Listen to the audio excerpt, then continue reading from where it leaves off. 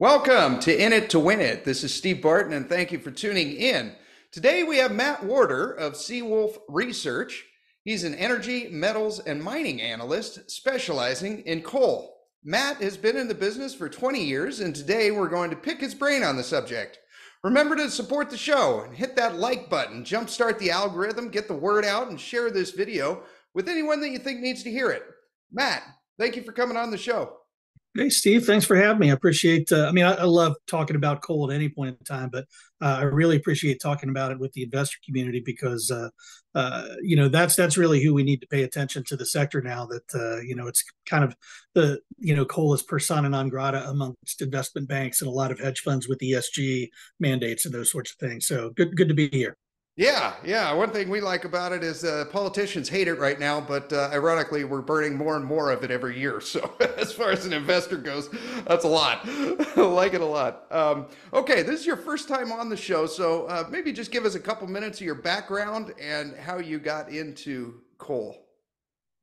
Sure. Well, I got in through the back door for sure. I started off. I went to college on a baseball scholarship. It was gung ho medical school. Moved back home to study for the MCATs and did well. And I'd started a band at the time. We wound up getting a tour, and I deferred medical school. And we wound up playing for about 10 years. We're signed and dropped a couple of times, but the whole time, the way that we largely supported ourselves in the all time was by teaching. And so I had taught in the school system, and I had a private guitar instruction studio. And when we came to the end of our career, one of my students, I was sort of complaining about, well, I don't know what we're going to do next. Been doing this for a long time. And he said, well, why don't you come work for me? And I didn't know quite what I was getting into, but the next week he came in with this tome. It's like 270-page thick coal supply study of Central Appalachia and a job offer, like a legit job offer. I thought he was like saying, hey, come make copies for me. But no, it's for real. So I, never done it before, but my dad was a coal, oil, and gas attorney for a long time. So I said, yeah, let's give it a shot. And then, I spent the next 2 years working from home with him, kind of learning the industry from the ground up, specifically in Central Appalachia, which was incredibly complex. I think there were like 1,200 mines at the time. Now there's more like, 300. So it's been a huge, just decline in number of operations. But it was complicated. You had, production of thermal coal, which goes to power plants. It's the largest producing region of metallurgical coal, which is used to make coke, which reduces iron ore into steel. So I had this really sort of complex region, and I was the data analyst for a couple of years. Did all the the GIS and mapping work for it, and that's kind of how I cut my teeth. A few months into my tenure there, the little geological firm that was based here in Annapolis, Maryland, that I was working for got bought by a global consultancy, Wood Mackenzie. And that's that brought a whole other level of sort of corporate culture on top of it. So I basically went from being a musician to being a corporate coal consultant in the matter of like a few months, which is a baptism by fire to say the least. Yeah, that's pretty cool. So were you studying like Centralia, like that area? Central Appalachia is basically like from Charleston, West Virginia, down through Bristol, Tennessee, and like that area, and then over into southwestern Virginia and in eastern Kentucky. So it's basically like those four regions right there. There are deposits of very high quality, high heat thermal coal, and with low sulfur content, and these metallurgical coals that are some of the world's best. So that's sort of what I cut my teeth on. But if you think about how long we've been mining coal in the United States, this is the oldest area of production. So, we mined the big seams a long time ago. So these are really sort of like smaller seam, thinner seam operations. A lot of them are run by mom and pops and contract miners, and the business is just very complex. Like a mining complex down there will have a centralized preparation plant and maybe draw from as many as like 20 mines sometimes. So in order to keep the blend of qualities the same. So it's a really interesting and nuanced area. It's one that you have to work in for a long time in order to really understand kind of how all the companies sort of interact with each other and what the cost structures are like and how they're going to evolve. But it's also really rewarding in that, I got to learn a lot about met coal really early, which is a little bit more complicated coal chemistry. And for me, it was just, it's like putting together pieces of a puzzle. I was fortunate enough to have, a few years to assemble that. Okay, okay, interesting. Okay, maybe we can go over some of the Coal 101 basics. Some of the hive are pretty versed in coal, and others, including the host, are neophytes. Basically, like whatever coal we have, that's it. It's kind of like oil. This stuff takes 100 million years to make of dead plant life, being compacted by Earth, and we're not going to make any more, and we're not going to AI our way into more coal, right? So maybe you can kind of go over met coal, metallurgical coal, and then there's thermal coal, and there's a couple different subsets of those. Can you just kind of give us basics of that? Can do. I mean, there are a lot of different subsets, and that's what I think is kind of confusing and esoteric about the coal industry. It's that coal isn't just one thing; it's a lot of different things. Let's start with thermal coal, which is I think what most people think of when they think of the sector. Thermal coal is burned in at power plants to heat water and turn boilers, basically. And how thermal coals tend to be classified is they're classified mainly on their heat content. So, like benchmark Newcastle coal, which anyone who follows Whitehaven is sort of familiar with, is about 6,000 kilocalories per kilogram, or if you're a U.S. imperial metrics user like I am, about 11,000 BTUs per pound. There are hotter coals than that. In Central App, the thermal coals are call it 12,000 to 12,500 BTUs per pound. In Northern Appalachia, where Consol, ticker CEIX, produces, their coals are upwards of 13,000 BTUs, so very high in heat content. But if you move out to the Illinois Basin, that's going to be more, 11,000 BTUs. And then if you go out to the Powder River Basin, where Peabody has a large mine there, Arch Resources has a large mine there, those coals range between 8,400 BTUs per pound on the low end to 8,800 BTUs per pound on the high end, which is kind of more comparable to Indonesian thermal coal production. So each individual power plant, it sort of relies on one spec, and that spec usually has to do with heat content, and then the other is sulfur. So okay, and is that high grade and low grade? So like high grade would be 11,000 and low grade would be 8,400, or? I mean, sort of, yes. I mean, lower rank is what we would say. There's Okay. higher rank coals that have higher heat content, and then lower rank coals, that go from bituminous to sub-bituminous coals, like Indonesia, Powder River Basin, and those are lower heat content coals. But sulfur matters as well, because obviously when you burn a high sulfur coal, it emits sulfur dioxide, which a power plant has to scrub out, of the effluent. Otherwise, you have, you wind up with acid rain, and Yeah. those we try to do It's a away good with way to those. kill people. Yeah, well, it's a good way to cause a lot of different problems. But that's kind of how the thermal coal side of that works. Now there's some other sort of more minor wrinkles. There's some thermal coal that is better for industrial use. We use thermal coal competes with petcoke, for instance, at cement plants in India. Like it's a big part of Consol's revenue, for instance, is exporting thermal coal to India, basically to be with petcoke. The Indians really like that. And then there are thermal coals used at chemical plants, different types of industrial coals. I remember going to visit Eastman Chemical Plant in Bristol, Tennessee. One particular, very very specific specification of coal that is really low production, and it just the individual boilers at each individual plant have limitations on what they can take, and it's procurement officers don't like to change that up if they don't have to. But that's kind of the thermal coal side. Do you have any other questions about that, or you want me to talk about that? No, basically, okay, so it goes from like 13,000 Yeah. BTUs per pound all the way down to 8,400. Each of these power plants or heaters, I guess, to produce heat, they take different grades. And so you can't really like go and throw in an 11,000 one into one that's designed for 8,400, Right. or you're going to blow That's the thing up, right?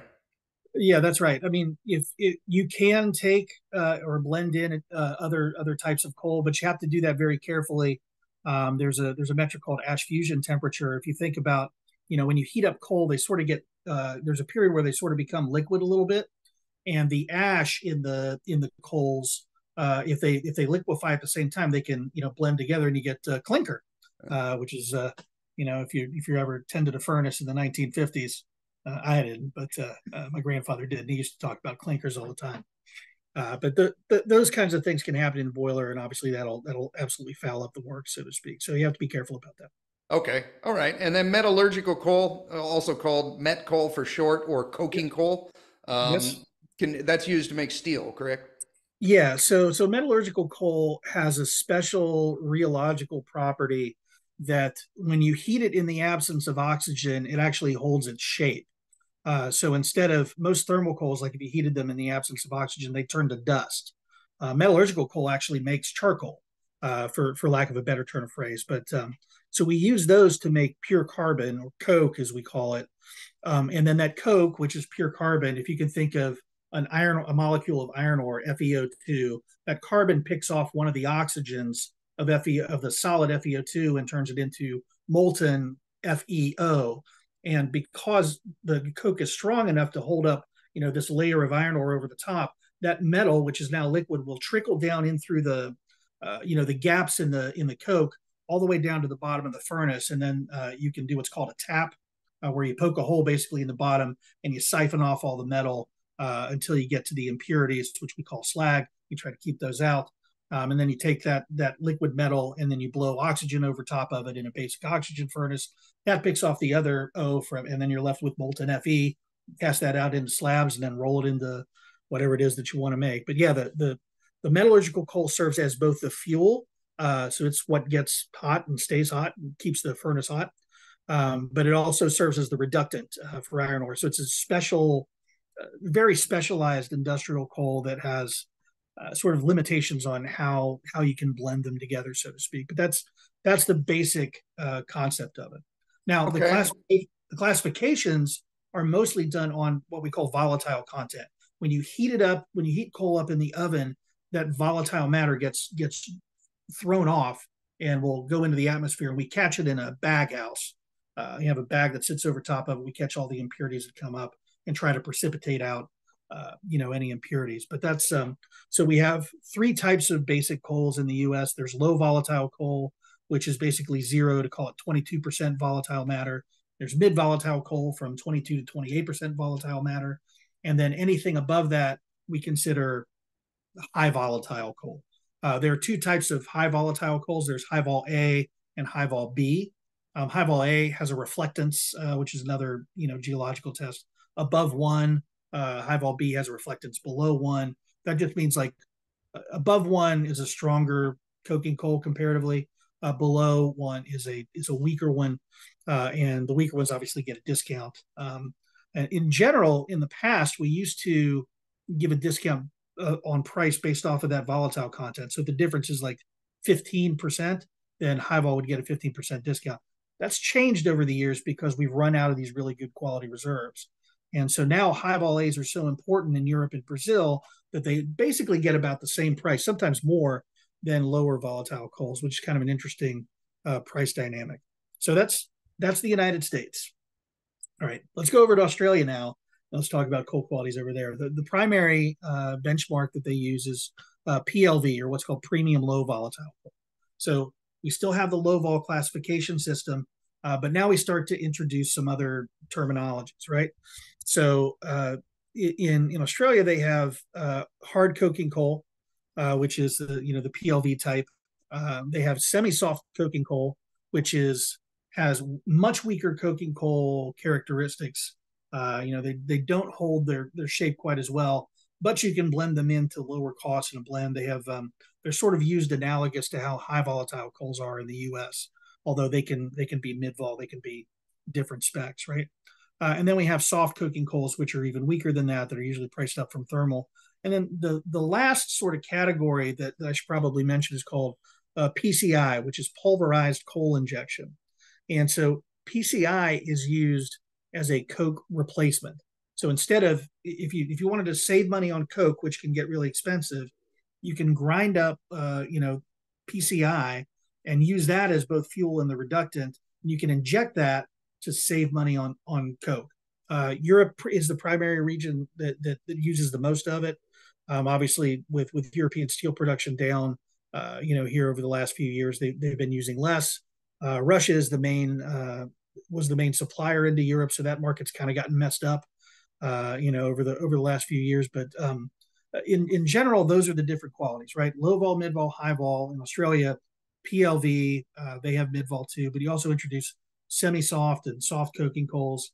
And then everybody uses pulverized coal injection or PCI to some degree. So Okay. I'll pause there because that's all a lot to take in. It's part of what makes the sector difficult to I think for folks to approach. Which is exactly why we have you on the show, Matt. Okay, so met coal. There's as I heard you about three different Yeah, types or variations. broadly There's yes. hard, soft, and semi-soft, and then Right. PCI coal. Yeah. And PCI coal can be used to substitute in to some degree into met coal just simply because it's cheaper, Yeah, that's right. And then the volatile content, low, mid, and high. low, mid, and high. In general, like a steel plant will try to hit a mid volatile target. Back in the early days of the steel industry, like when Andrew Carnegie founded U.S. Steel, they'd use almost exclusively mid volatile coal. So we mined those reserves out in West Virginia and Virginia a long time ago. So then they have to start blending low volatile and high volatile coal to sort of make a midpoint blend, if you will. Okay. Uh, Okay.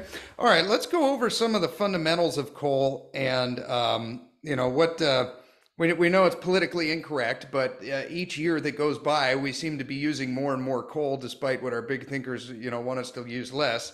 So as an investment guy and as a investor, this is pretty interesting to us, and we feel like we may be at a sweet spot here where it's hated, but yet we're using more.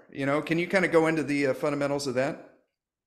Sure. Yeah, it's pretty interesting. How I would sort of describe it is, first off, I would say most of the focus from a regulatory perspective is really on thermal coal, because when you think about carbon emissions, it's mostly power plants that I think come to mind.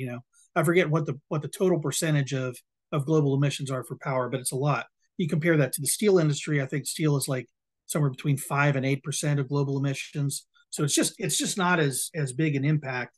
And that's one of the issues I think that met coal producers have struggled to communicate to the public and to the banking industry over time. Is just like, hey, we're not exactly the same thing. I think you just look at coal and you put everything in one category, but it's not necessarily fair or just to do. But the interesting thing to me on the regulatory side is we basically decided as a Western culture that we don't want to burn, we don't want to make any more coal-fired power plants. And to be truthful, like we're not really going to do it anyway because it costs about twice as much to build a coal-fired plant as it does to build a gas-fired plant, and we're producing a lot of gas. So from an economic standpoint, that writing was on the wall way before any regulatory body ever got a hold of it. As soon as the fracking revolution came on, the writing was on the wall. We'll just say. So, but when you decide to do that from a policy perspective, and you begin to force plant retirements, and then you wind up in a situation. Think about the winter storm that hit Texas a few years ago. And so natural gas is an interesting commodity in that it doesn't just go to the power sector; it goes to a lot of different sectors, right? It goes to, it makes hydrogen. You can, make petrochemicals out of it, but it also goes to home heating. And when you have a situation like they had in Texas, where everything gets cold, well, the natural gas preferentially goes to homes first and to power plants second. And if the supply of gas is not sufficient to generate enough power to offset that lull in or that drag in wind and solar, then you need to have other kinds of base load backup. In this case, if you don't have nat gas, then you need either coal or nuclear to back that up from a base load perspective. And if you don't have either of those, then you have to run diesel generators. So that's the one problem from a regulatory perspective is it doesn't we've pulled the grid potentially out of balance if you look forward 5 or 10 years to just being able to reliably supply customers. And I think that's something that when forced to, regardless of one's political position, when you're forced to reevaluate that, when something breaks, you'll probably come to the right decision. So I'm a little bit optimistic that we'll allow coal-fired generation off in the future. I don't think we're going to build many more plants. Does that make sense? Yeah, yeah. And the annual demand for thermal coal is about 1 billion tons per year. Is that about right? Yeah, the increase in demand is mainly coming from China and India. India is really the next big demand center. China's growth has stopped, but China's has replaced domestic production with some imports from Mongolia, with imports from Russia, and probably soon they're going to have to import a little bit from, I suspect, from Australia and from the other higher vol suppliers. But while demand is growing, it's not really growing that fast. The real issue is supply. Like if you think about from a regulatory perspective, when we force down demand here domestically, well, the supply that used to go into those plants, when it goes away, it doesn't come back. So if you have a situation where demand, moves up past what the cost curve can actually provide, you have situations like we had, in 2021 and 2022, where the price can go, astronomically, because your marginal ton is effectively infinity, whatever somebody's willing to pay for that, and that is I think probably what's going to wake people's eyes up if we ever have another shortage like that on the coal side, because the supply angle is not changing at all, whether we're talking about thermal or met. Very very little material coming on. Okay, that's kind of the same narrative that we've seen play out with uranium over the last few years, which I think Yes. is one of the reasons why we're attracted to this sector. Is this the next uranium? Uh, Okay, and then real quick, met coal annual demand per year is about 300 to 330 tons per year. a million tons, yeah. 1 million tons. Okay, yeah. On the seaborne market, there's some domestic production as well that stays home, in every major steel producing region. But on the seaborne market, yeah, that sounds about right. Okay, and you've mentioned India a couple of times now, and where do you see the demand coming from in coal? Is it both met coal and thermal, or do you see more thermal, or what do you see? I mean, there's going to be a little bit of thermal coal growth in India. There's going to be a little bit of thermal coal growth in China, Southeast Asia, calling in general, over time. But that's going to be offset by declines in the United States and in Europe, basically in developed markets. The energy transition is, whether we like to, acknowledge it or not, is really a developed markets versus a developing markets phenomenon. So the developed markets are going to transition as best as they can. The developing markets are going to use, the lowest cost of energy available to continue to get, to continue to advance up the socioeconomic ladder. So that's, that I think is a given, regardless of what John Kerry may have to say on the matter. Reality has a way of pushing through, regardless of one's ideological assumptions. Yeah. Okay. So basically, we had Rick Roll on the show a little bit ago, and we were talking about coal, and he said, I forget the exact percentages, but it was something like 15 or 16% of the world's population doesn't have any electricity. I mean, so Yes, they can't even store food for an extended period of time unless that's it's right. salted, because they can't even have a refrigerator. And what you're saying is basically those developing countries are going to start consuming coal because it's the cheapest way for them to produce electricity, period. And the developed countries are going to use less of that and probably more hydro and gas and nuclear. Do you see the developing markets consuming at a rate faster than the developed markets are gonna stop using it? Yeah, I mean, if you look out at the demand curve going forward, I mean, it goes up and to the right. It just doesn't go up as it's not at a 45-degree angle. It's at like a 5-degree angle. So that kind of incorporates the offsets that we have in the West.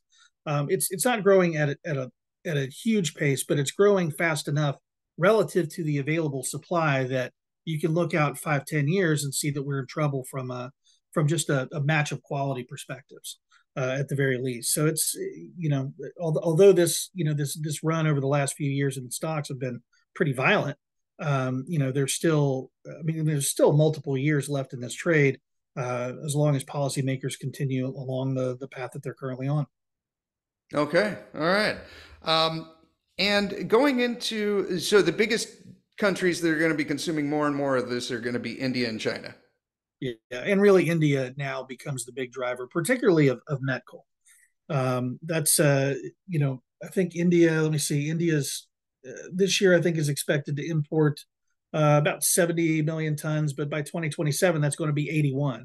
That's a Okay. difference of plus 10 million, plus 10 million tons. There's some declines elsewhere, but by and large, that's I don't think we're going to see that much coal come into the market over that time.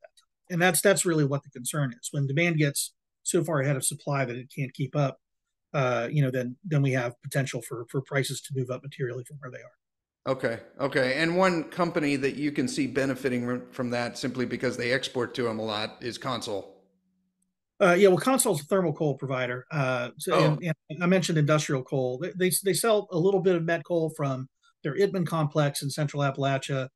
They have the potential to sell at any point in time a little bit of met coal from Bailey, which is one of the mines at their Pennsylvania mining complex, into the met market. They do sell industrial coal to the cement producers in India.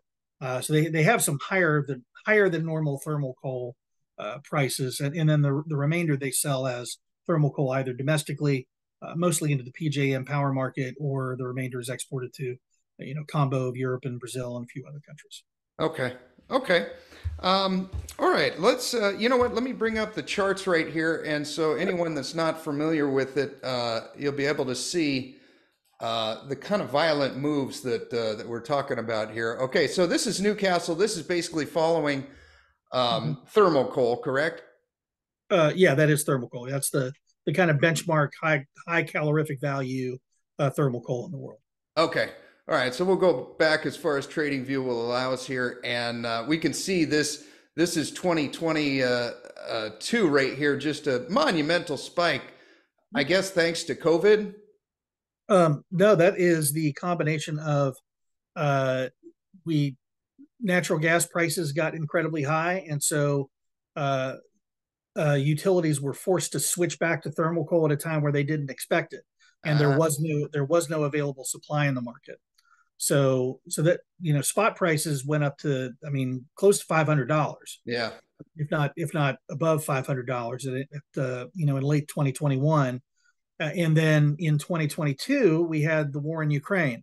So once we put sanctions on Russia, where Russia was no longer able to export, I think they exported, call it 10 million tons of pulverized coal injection to steel plants, and another 20 million tons or something like that, or 15 of high CV thermal coal. Well, there's nowhere you can go in the world and find a replacement for that.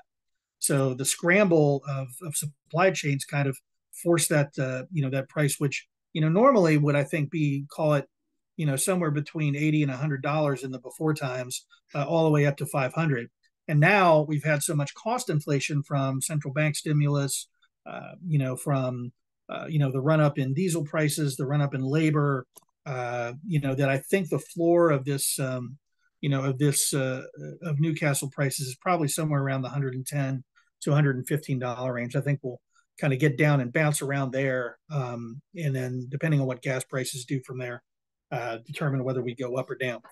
That's interesting because that kind of lines up with a nice little technical back support right back here. As a technician, I It's can't help but notice that. uh, well, I have the same chart up here where I comment on that. Like the what used to be the top end of the price range is now kind of the bottom end. Yeah. Part of that is accidental, but part of it, as any technical analyst will tell you, is a kind of a self-fulfilling prophecy too. In this case, it's supported by the cost curve itself. So there's a fundamental reason for it to bounce off of that level. Obviously, it can dip down below. Yeah. If it stays there before too long, you'll see cutbacks in production, and then the price goes back up. To quote Rick, who I used to write a newsletter with a while back, low prices are the cure for low prices, and Yes. high prices are the cure for high prices, right? Yep. Okay, and this is met coal right here, so we can see the price is essentially tripled. Well, maybe doubled from where they are now. But what do you see with happening here with met coal? Well, it's really the same thing. Like you can see, the COVID dip in 2020, and then if you think about the steel industry, well, if you think utilities are kind of a sluggish industry, then you haven't seen nothing on steel. Steel like shuts down, everything grinds to a halt, and then when it starts back up, you have to restart all the supply chains. So there's a lot of moving parts to get raw materials to the plants, and because there wasn't really any mine production because nobody knew when plants were going to restart. There just wasn't any coal available, and a lot of those mines are still out of production. Australia production I think fell by call it 15-20%. I'm Hmm. not sure if that's going to come back. I mean, there's so much labor issues that trying to find miners to work there. The cost has gone up a lot. So there's just the entire cost curve has gone up by, I mean, 50% in the middle. Wow. Uh, probably more like 75% over the past 2 years. Okay. And what do you see as the floor here? Um, it's probably easier to show you on my screen if you want me to share for Oh just yeah, one second. let's do it. Yeah, so let me share my screen. I'll come up here to this cost curve. This is from Teck's presentation on the Elk Valley resources, the coal spin out that they did. Okay. This was pulled from a cost curve from Wood Mackenzie from my old company, and they highlighted the 2020 cost and the 2022 cost at the 50th percentile level and at the 90th percentile level. Historically, the 90th percentile level has been kind of the floor price for coal, but you can see like it went from the midpoint went from 84 to 146, and the top end went from 111 to 171. Hmm. So this 171, if you know move this up to 2023, where costs are up about 5 to 6% across the board, I wind up with, and let me scroll over here. I've sort of pulled it out there. I wind up with a 90th percentile cost this year of about $186 per ton. Now, in the past, that would incentivize new production to come on a level like that. But now mines don't really have access to capital. So in order to incentivize prices to come on, you have to bake in profit into this, like at least 15-20%. And if you add 20% to this, you get right around 223, which if I stop sharing now and then open up the I'm sorry, Matt, that was met coal or that was that thermal? was met coal. Okay. And then if I share the same price that you were looking at, here's the met coal price curve, right? Those previous highs that you talked about. Yeah. But look here where it bottomed out. Bottomed out right at like 226. Huh. So, the 90th percentile cost plus 20% profit. This is, I think, kind of where the floor of the market is. Obviously, we can dip down a little bit lower, but it can't really stay down there for long if we start to lose production. So I think of the met coal range going forward as between, when restocking season happens, which generally is early in the year, like March, February, and then later in the year, August, September, October. I think we can probably get back up to 400 without too much trouble when everybody's in the market at the same time. And then in the off season, we're going to head back down to call it 260, 270, maybe as low as 225 or 200. But I think we stay between 200 and 400 for ostensibly the foreseeable future. Okay. So if we're in the low 300s right now, you could see some weakness coming into the coal market to bring it back Yeah, down. yeah, we could see a pullback in January. I mean, there are some fundamental things happening right now. There's a cyclone that's headed right for the met coal ports in Australia right now. So that's part of the reason why I think AMR and Alpha Metallurgical Resources and Warrior Met Coal have been off to the races here this morning. Is I think people kind of anticipating some weather delays, potentially in Australia. We'll see how that progresses, but in general, I think 200 to 400 is a pretty reasonable expectation. If you force me to take a stand on it, I'd say we'll probably see more time below 300 than above it. But so we'll call it like 250, 265, kind of where I see the long term actual price hanging out. But that's kind of my view of you call it through the end of the decade, and from there we'll have to see how other things develop. Okay, all right. Let's move on to some listener questions here. Sure. Nick and a lot of other people asked about BHP just sold their met coal assets to Whitehaven. What do you see with that deal? Was that great for Whitehaven? Great for BHP? Well, it's great for BHP in the sense that they get some of the some mines off the books. BHP wants to transition away from coal, I think, over the longer term. I don't think they've really they haven't said exactly what the pace is going to be, but when they get opportunities to sell, they're going to try to. For Whitehaven, the get there is they've diversified themselves away from thermal coal. The cost structure for met coal is going to be supportive of high prices for a long time. The cost structure of thermal coal, because it competes with natural gas, is a little bit less certain, I think, going forward. So for Whitehaven, I like the deal because it diversifies them away. I think from a profit perspective, they're going to be more like 50-50 now. Thermal versus met, maybe even a little bit more tilted toward met. And also with the potential to pick up more operations later. So I think this is an interesting move for them. We can probably debate the price that they paid, but looking at my outlook for met coal there, I think you can justify the kind of the extra bonuses that are potentially paid in over time, just as a call option on met coal, right? Yeah. So BHP felt they could capture a little bit of that. Should they have a bumper year in the next 2 or 3? I don't think that's too reasonable to ask for in exchange for vendor financing, because banks aren't really proven they're not going to step in and do these deals. So I like it for Whitehaven. I like it for BHP. I thought it worked out pretty well for them.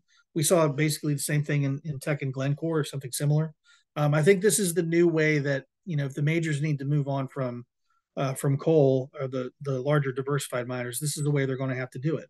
And I think it's good for the up and coming companies. Okay, let's take a look at Whitehaven real quick. I just drew in some horizontal lines here, what do you think they're going to be able to continue their dividends after this deal, or are they going to have to suspend those? You think for a bit? Honestly, I haven't updated my model here with my current forecast, so it's hard to say. But yeah, they're definitely going to have some payments here, due over the short term, where they may need to reduce those. Um, I haven't done all the math on it yet, but that's probably a risk. In my mind, that's less of a concern for me. I'm more concerned with, where are the underlying profits coming on, and like how in the money or out of the money are the mines going forward. And at least in my models that I have so far, both of them, the deal is accretive in a few years, and again anchors them onto a price curve that is I think far more stable and much higher going forward. Okay, all right. You're not worried about the dividends. You're you're focusing on the big picture. Yeah, I mean, I I'd like to see Whitehaven in an environment where they can lever a little bit more. That is just going to be a more stable market going forward, and you have to have very, very, very, very, very low costs in order to, like Consol, for instance, in order to really compete at the over the longer term in thermal. Okay, you also alluded to it, and we got quite a few people all asked. Frank Simon and Lanko asked about thoughts on Glencore and their deal with Teck. Mm-hmm. Uh, I thought Teck should have said yes at the outset, to be frank, because those operations in Canada are world class. I mean, it's like $8 billion in net income, I think. I mean, it's three quarters of their profit. Which if it were me, never would have let go of the assets anyway. But obviously, they're chasing the ESG multiple, and they think that once the coal assets are gone, they'll be kind of comparably valued. I think we'll see. We'll see if that actually winds up being the case for Glencore. It's a steal, really. You get some of the best assets on the planet. Into the best trading house on the planet, and you have what I think is going to be a really, really pretty excellent long-term operations. I think you can probably have a debate as to how good an operator Glencore is going to be. I think that's probably a legitimate criticism, but I think it's the most logical landing place for assets of that size and valuation. There's just really no other game in town. They're the only ones who are willing to take on the ESG risk at all. So I think it makes a lot of sense for both companies. And I'm a huge fan of the assets. We'll see how Glencore trades going forward. There's obviously a lot of capital that goes to Teck here, in the near term, but obviously over the longer term, I love the deal. Okay. Okay. And as far as Glencore, where are we? There we are. Okay, yeah. So they just did this deal, right? I mean, it wasn't too long ago. And do you kind of see the same thing I do technically here on the charts? These arrows would be entry points if it even reached it. Yeah, I mean, so Glencore historically is kind of like, plundered along with copper beta. Let me see if I can. Oh, okay. Yeah, they're like the fifth largest depositor or something, aren't they? Yeah. So see if I can find a way to normalize that. But yeah, if you put up, like, go ahead and add the copper price into that chart there if you can. Oh, I don't know how to do that. Can you do that on your? Oh, I can do it. I can do it. Yeah, that's Okay. fine. Yeah. So I'll share. I just got TradingView. I moved over from another software, and I'm still learning how to use it. So here it is. I mean, so Glencore and copper, sort of traded along with each other here. Oh my Pretty. God, look at that. Yeah, Okay. exactly. And then here, after they announced the deal, they sort of come down. Copper finally moved down after that. It's probably a correlation most of the time in the 70s or something. Tech sort of did this too, and then of course when they report and coal would outperform, that would be a huge earnings surprise. So the ability to play, you know, bad analyst estimates, in Tech is gone. That's going to be pretty sad for me. But yeah, Glencore sort of traded along with copper. What I'm interested to see is whether that relationship is going to change. Now that they have these assets that are thrown into the mix as well. I don't know if it will, but at the very least, I think that correlation might start to break down a little bit more. Move down into the 40s, and then it's still going to be associated with copper. It's just we'll see how much the finances are driven by met coal, or how much the trading interest is driven by met coal over the next year or so. Okay, interesting. I'm gonna pay attention to that. That's a neat pattern there. Um, okay, Whitehaven. Okay, thoughts on the Cleveland Cliffs deal with U.S. Steel? Yeah, I mean, it's a reasonable offer, the one that they first made, but I don't think U.S. Steel is going to accept it unless we hear 40, 42, $43 a share, somewhere up in there. I think that's probably where a deal gets done. But as far as I know right now, ArcelorMittal is still in the mix, and if I were to bet, that's kind of who I think winds up with the assets. And interestingly, it'd be a coup for Arcelor to get them. Because Arcelor sold their U.S. assets to Cliffs, which had these massive union liabilities, which are on Cliffs' balance sheet now. And if they came in and snapped up U.S. Steel, which does not have that liability problem, Arcelor winds up basically with the same kind of capacity they had before, with a company that's transitioning over to EAF and is getting a lot greener, from a comparative perspective, and they've ditched liabilities. I think that'd be really interesting to see, and would probably, o prezado Senor Lorenzo Gonsalves would not like that so much. All right. Um, let's see. Johnny asks, okay, we kind of saw this in uranium. It was hated, and then now we're starting to see some institutional money coming into it, Mhm. in the form of buying up Cameco and ones that they can actually purchase. And Johnny wants to know, I find a lot of value in coal stocks. However, will the large institutions and super funds buy into coal stocks with their need to be green? Would love to hear Matt's take on this. It's a good question, and I don't know, because you're essentially asking. I don't want to say it's a political question, but it's a people question. Are people going to accept it going forward? Is that going to be okay to hold?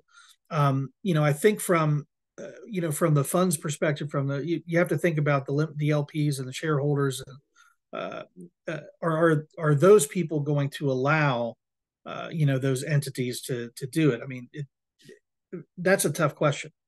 I don't know if coal is going to be able to shake sort of anti-ESG image enough for that to happen.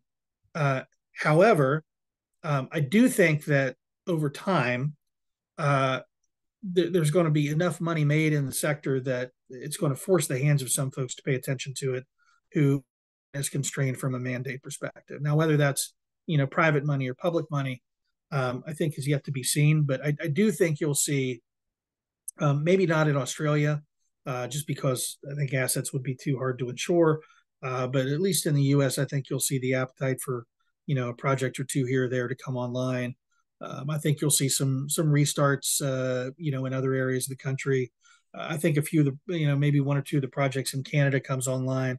I think you'll see a little bit over the next 10 years. It's just I haven't had a conversation quite yet with anyone who works in a professional setting at the fund level or the iBank level that's kind of big and well known, that is quite willing to pull the trigger. Like mostly, I see it show up in like Renaissance Technologies and like the the algo funds and Fidelity and stuff like that.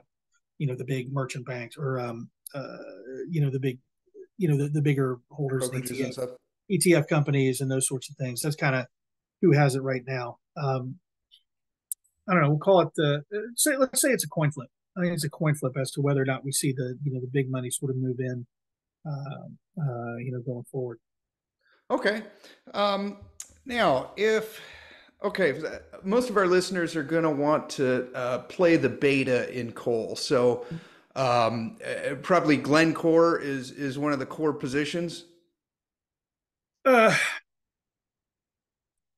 don't know. Glencore is diversified, so there's a lot of moving parts there. So if you're constructing a coal portfolio, I would probably think that like the diversified should hold a lower max percentage or something like that. Really, I kind of think about it. It's probably again easier to show than to tell. Yeah.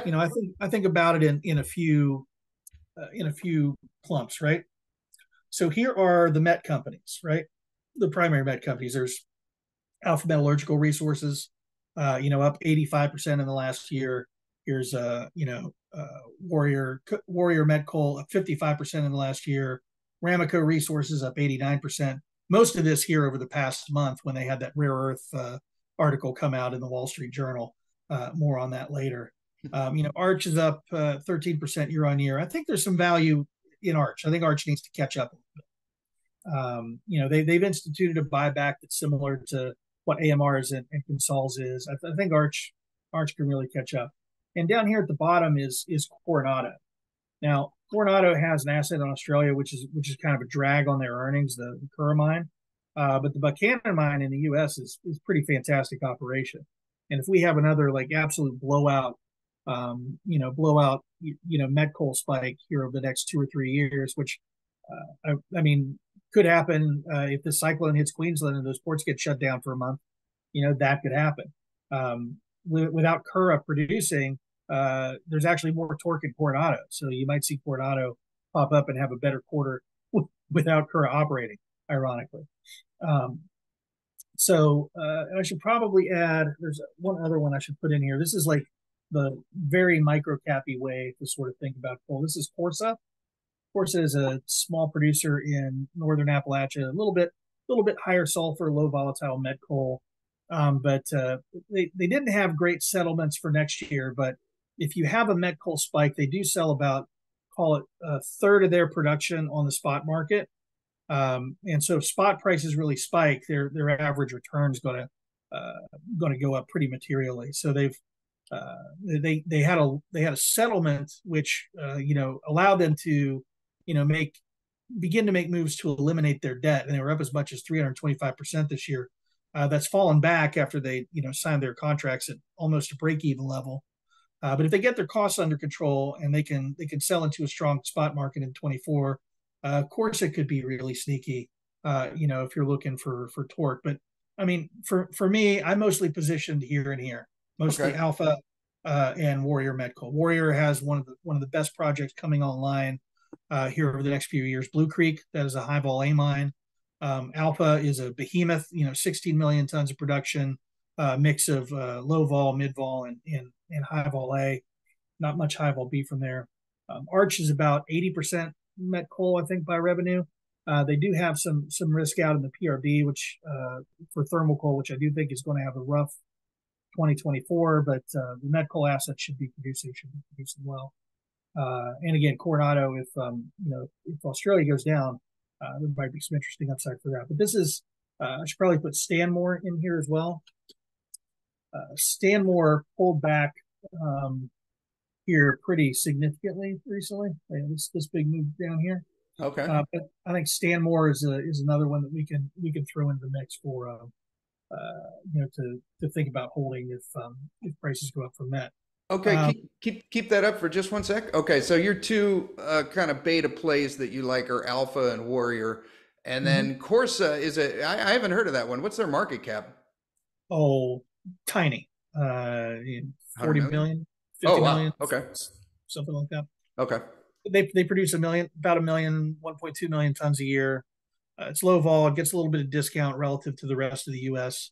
But it's a sneaky low vol met option that I think is out of the woods with regard to risk of not being able to pay off their debt.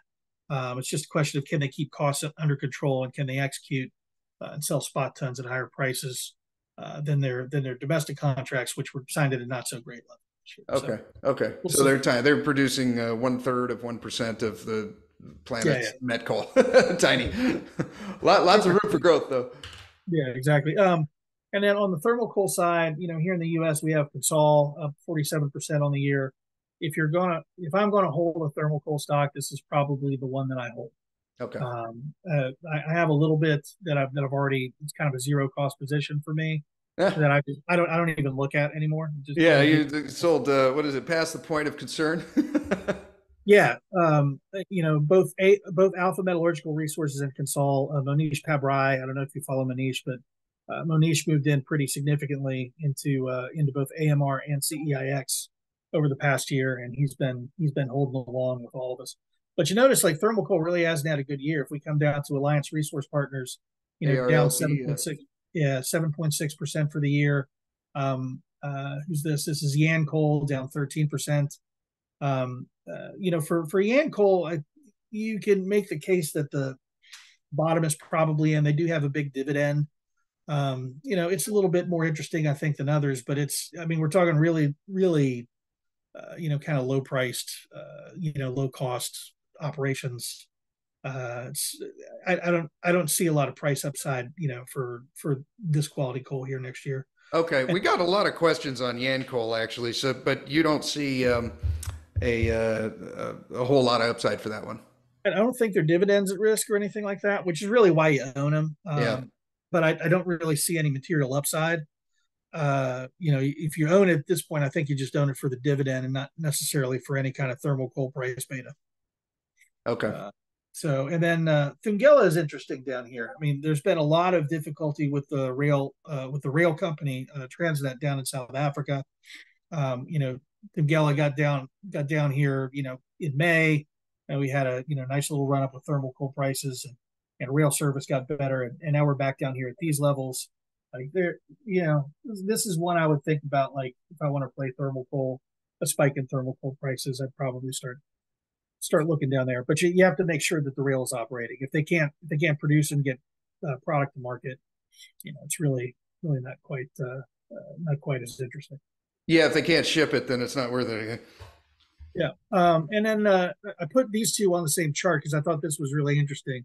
So this is Whitehaven and Peabody, who are effectively sort of like 50-50 met thermal producers now. And look at this correlation. How about that? Yeah. Wow. So both of these, because they have thermal coal exposure, Peabody is building a met coal mine that's going to be really good quality in Australia. I think it'll do 200 to 300 million of free cash flow a year. Wow. It's going to be a good asset, and the world needs it. Whether they can execute it over time, I think probably yet to be seen. But these are the hybrids, and the hybrids have sort of performed reasonably well together. As Whitehaven starts to realize the profit from Blackwater and Daunia, I think this correlation is going to get tighter. I think these guys are probably undervalued relative to where they should be. Okay. If we're being fair. And you said they're about 50-50 each as far as met and thermal? Yeah, I mean it's they're not quite 50-50 on either side, but just for simplicity's sake, Yeah, it's uh, easy to remember. yeah, it's split, not quite down the middle, but pretty close. Okay. Um, yeah, that's the universe. And then for the other interesting companies that are right now, South Gobi Resources actually issued a profit warning not long ago. They're up 138% in 3 months, 30% over the past month. And then Mongolian Mining Corporation is up pretty significantly here. Both of these guys produce a little bit of met. South Gobi's is lower quality met. It's semi-soft, higher volatile coal. Mongolian Mining Company Corporation has one mine, Uka Kudog, which is very good quality coking coal, kind of a low to a mid volatile coal. The rest of their production is kind of a mix of thermal and lower quality, even unwashed coal and stuff like that. But Mongolia has been on the move because they've been able to increase shipments into China. The more they increase shipments, the more their costs go down because you get economies of scale there. And then also the price in China for both met and thermal has been relatively attractive. So these guys have had a pretty good month. They're illiquid as hell. Okay. South Gobi is also traded on the Canadian exchange, though. I think it's SGQ. Um, you can see in a second if I type in SGQ. Yep, that's it. Okay. So Uh, you may be able to buy it and you might not be able to sell it. so yeah, set those limit orders. Yeah, But exactly. No market orders. yeah, but I do think like the next few months are pretty interesting for Mongolia because I don't think anybody's really digested just how much more money they're going to make, sort of going forward. The other company I'd point out down here is Natural Resource Partners, which is a royalty company. Hmm. Um, Oh, there's uh, royalty plays on coal. yeah, so NRP holds a lot of the they hold a lot of the royalties for Alpha. They hold a lot of the royalties for Ramaco. So they are the kind of like no risk way to kind of own met coal in the sector. Oh. They also have some timber and some other royalties which are pretty interesting, but really well run company. And I forget what their yield is at the moment, but it's this if you're looking for royalties or a way to do that, this is the one you need to sort of So pay that's attention probably the to. easiest beta way to play it right there. It might be. It's not gonna. If you're going to play beta of met coal, I think you play AMR and HCC. If Okay. you're going to play beta of thermal coal, I think you play Consol, CEIX, and you could probably make a case for Thungela, assuming Transnet is shipping. But yeah, it's for the more diversified guys, BHP. I mean, you can see BHP really hasn't done much. Yeah. Whereas here's Glencore. Glencore really hasn't done much. Yeah. So you're not going to catch a whole lot of beta with the diversified South 32, Okay. down 10% over the past 3 months. So it's, really you have to go for the pure plays or close to pure plays. If you want to really, go after beta. But I don't think that's really necessary. I think this has become more of a buy and hold sector. Okay. Like especially for the med guys, like they're free cash flowing, over the next 10 years, somewhere between 20% to 100% of their market cap. So like, why bother? At that point in time, you can Yeah. just hold it, and they can use that cash to either return to you in dividends, or they can buy back shares like Alpha and Consol are doing. So I kind of like look at this sector as compounders here over the coming future, and whether that's through buybacks or through dividends. I think this is a pretty this is the weirdest thing to say, but it's a weirdly safe place to allocate capital. I'd allocate capital on pullbacks, mind you. I wouldn't allocate it, when we're at all time highs like we are now. Yeah. But they're ones to keep on your radar and kind of accumulate going forward, because I do think we're going to have a really good, 5 years. I think almost for sure, but 10 years, possible decade of being able to return 20-30% a year. That is music to our ears, Matt. Pun intended, since you're a Yeah, musician. yeah, it's mine too. Right on. Well, awesome. This has been amazing, Matt. Thank you very much. We would love to have you back on in a few months and just kind of catch up on the sector. If our listeners want to get a hold of you, what is the best way to do that? Oh, best way to do that's on Twitter, just at MF Warder. My middle name is Finley, Findley. So M Warder was taken. I had to throw the middle initial in there. But yeah, MF Warder at MF Warder on Twitter. That's the best way to get a hold of me. I'm active on there all the time. Mostly just talk about coal there, but the group of mining Twitter guys, we talk about all sorts of things. I'm pretty heavily invested in Cameco and Spud as well. There's the same sort of difficulties that plague coal plague almost the entire mining sector. So, all of these stories are really analogous, and it's just and it's a great community of folks. I mean, we got a lot of really smart people who are very very well in tune with, I mean, not just what's going on with the equities themselves, but also with global geopolitics and policy and those sorts of things. It's been a great place to work here for 20 years. Yes, yes. Well, thank you very much for coming on the show. Anyone who's interested in contacting you, we will put a link down in the show notes. And thank you for tuning in. Support the show. Hit the like, subscribe, and share this with anyone that you think needs to hear it. It's probably your buddy that can't stop talking about tech stocks. You have yourself a great rest of the day, and we will talk to you next time.